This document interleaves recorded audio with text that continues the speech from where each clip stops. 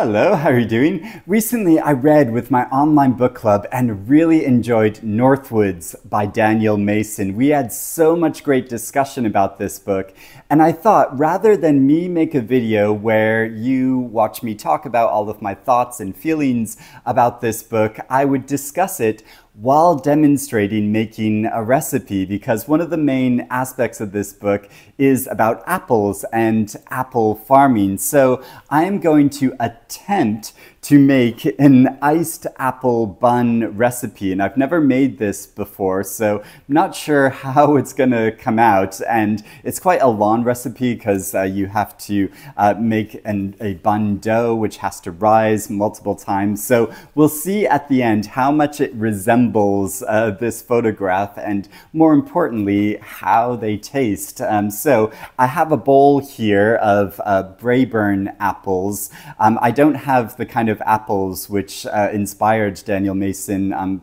partly to write this novel, or at least the apples in the book, because I heard him talk about in an interview how he tasted this particular kind of apple called Ashmead's kernel, which sounds so complex and interesting and good, even though he said it kind of looks like a potato. But yeah, I have some Braeburn apples here, which I'm gonna make into this recipe, and yeah, we'll see how it comes out at the end. But yeah, overall, such an enjoyable novel. It took me a little bit to get into this book, and I've heard that from a number of different readers, because it starts off dealing quite fleetingly with some characters and using different styles of writing, but I quickly caught on that this book is more about a single location, because it begins with the birth of a structure from the laying of a foundational stone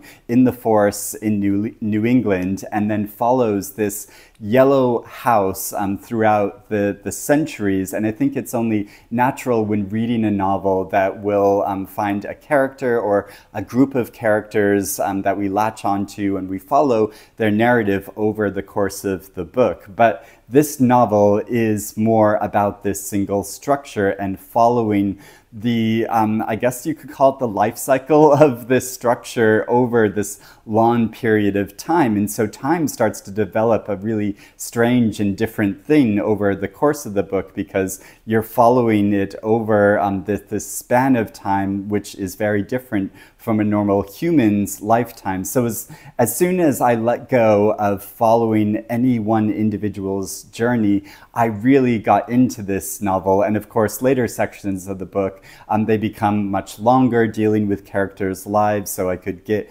more into their stories, and in particular, a soldier slash fruit enthusiast and his daughters who cultivate an apple orchard and become apple farmers, and following their stories. So I will get into making this iced apple bun recipe, and we'll see how it comes out. As each section of the novel leaps forward through the decades, there's a poignant accumulation of the stories of people who preceded living in this abode.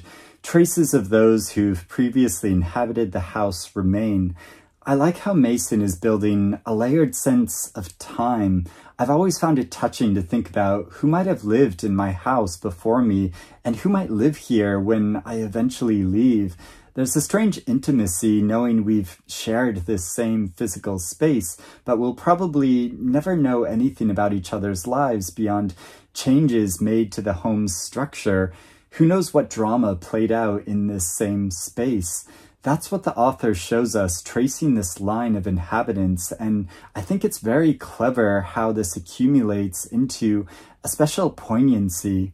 The way Mason mixes songs, articles, and maps into the narrative adds to this, because this documentation tangibly shows the traces of those who've lived there before.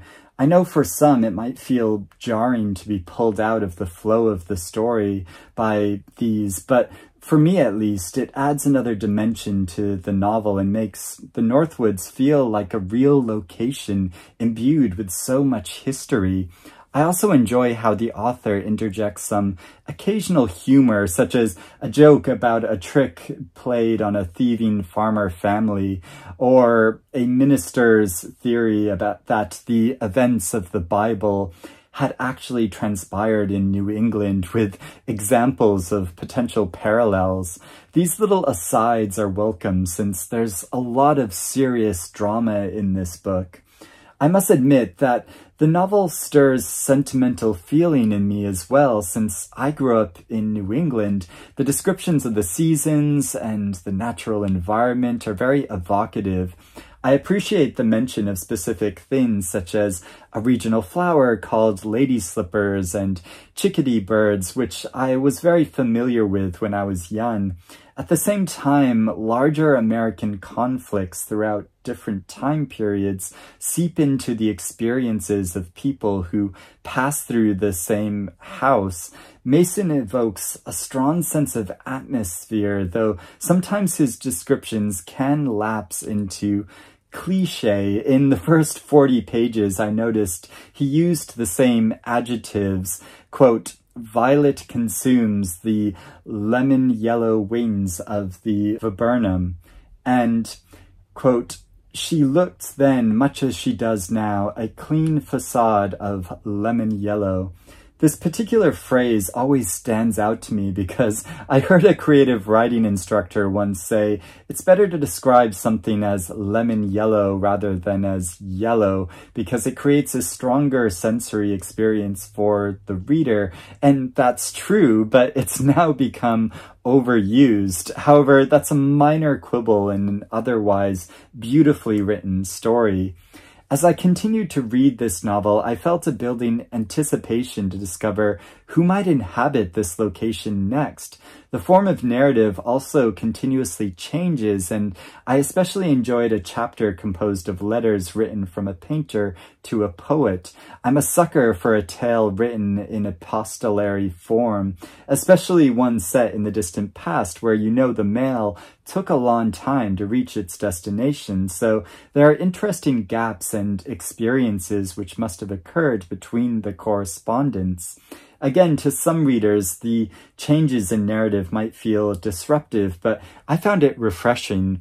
It's also impressive that Mason can convincingly write in many different styles, from true crime pulp to notes for a lecture intended for a historical society. As much as I enjoyed the whole novel, some sections would have felt melodramatic and over the top if I'd read them in isolation, so I don't think you can really call this a book of short stories. It is definitely a novel, even though each section is written in a different style and involves different characters. So for example, there's this one section that has a sensational seance, and this just wouldn't have had the same effect if you had just read this part on its own. But I think that's because it's set in a single location and continues to involve previous inhabitants. So there's an added pleasure and meaning to the book. And I know some readers have been put off by supernatural elements in this story. To me, this felt playful, and I enjoyed the Beetlejuice vibe of it. But it also adds to this progressive layering of history which Mason builds. It's also a book that kept me on my toes. The characters change from section to section, so I have to reorientate myself in new stories, but also the author changes his style of storytelling and even moves into the consciousness of a beetle. This was very funny and unexpected, and it's also inventive how it's incorporated into the overall plot and changing natural landscape. The narrative seamlessly slides between the micro and macro in this way, yet always revolves around this one house. I also appreciate how this is represented in the imagery set between sections as well. There's a map of marked trees in the area, but also the paths carved by the beetles. When viewed from this perspective, such landscapes become both large and small. It's an artful way of referring to larger stories of people and the nation while selecting to focus on certain pieces of it. It was such a pleasure to read this novel, but it's also challenging because I'd like to spend more time with certain characters, such as that lively medium named Anastasia. However, the structure of the book necessitates moving on from them. I found I had to modify my expectations and not grow too attached to characters, yet the more the novel went on, the more pleasure there was in picking up on small details which referred to characters who previously inhabited the house. There are also quite a few instances of coincidence in this story for the sake of the plot, which tie all the sections together. And I'm in two minds about it because, on the one hand, it makes a very satisfying story where indicators of previous residents appear more and more as the book goes on. But on the other hand, certain details feel so improbable. For instance, a letter written by a kidnapped woman that was tucked in a Bible and taken to Canada finds its way back to the region and comes to a professor's attention after multiple generations. And of course, chance findings and occurrences like this happen, but it can sometimes feel a little too convenient for the plot. And certainly this isn't a novel that's aiming for strict realism, since it becomes increasingly supernatural. After a certain point, the story becomes so wild in its evocation of the dead and their interaction with the living, but the environmental concerns of the novel grow at an equal pace. These two subjects come together in the most beautiful and moving way in the final section of the book, which shows how the world itself operates on a very different clock from humans' conception of time, that the experience of our lives is so ephemeral compared to the surrounding forest and the structure of the house itself, which gradually degrades with only brief instances of remodeling and repairs. Certain objects which might easily be overlooked take on such significance. So when later characters enter into the house, the reader is aware of the meaning of things, whereas to these characters it appears like a lot of old clutter. There's a line from a later chapter of this book that I want to read aloud. She was struck by the discrepancy in meaning the belongings presented, that death meant not only the cessation of life, but vast worlds of significance. This feels poignant and relevant to a lot of what Mason is doing in this novel. The lives and struggles of these vibrant characters come to feel small when considering the vastness of time in a certain location, yet traces remain even when their meaning has been lost. This has been such an enjoyable novel to read, especially at this time of year, because the sections set in the winter are so vivid. It's only 369 pages, but it feels like a much longer and epic novel, but in a good way, like I've fully experienced the yearly cycles of this house over centuries, and also the accumulating weight of experience from all the residents and people who've passed through this location. The ending is incredibly poignant, and it has such a haunting effect. I'm going to be thinking about this novel for a long time. And there we have it, my iced apple buns in honor of Northwoods. I wish I could convey the smell of cinnamon and sugar that is coming from these buns, and that's filled this room since I was baking them. I think I did a fairly good job. It's a bit close to the picture. As with all recipes, it's like a trial and error to see what actually works and what works with your equipment. The most noticeable difference is the icing sugar. I did add more and more icing sugar, as you saw, because because it didn't feel like it was quite thick enough. But then I'd added almost double the amount of icing sugar and thought I should stop. But now it's almost completely disappeared after I drizzled it on these buns. Now, of course, the real test is going to be in tasting them. I am going to take one off and they're still a little bit warm, and hold it under this plate because I don't want apple to spill on top of it. So let's have a try. That is nice. The dough is a bit firm. It didn't rise as much as I was hoping it would, so I think maybe a bit lighter dough. I'm not sure what I did wrong with that. I usually, to be honest, when I make my dough, I usually like to knead it by hand rather than using a dough hook. But there you go.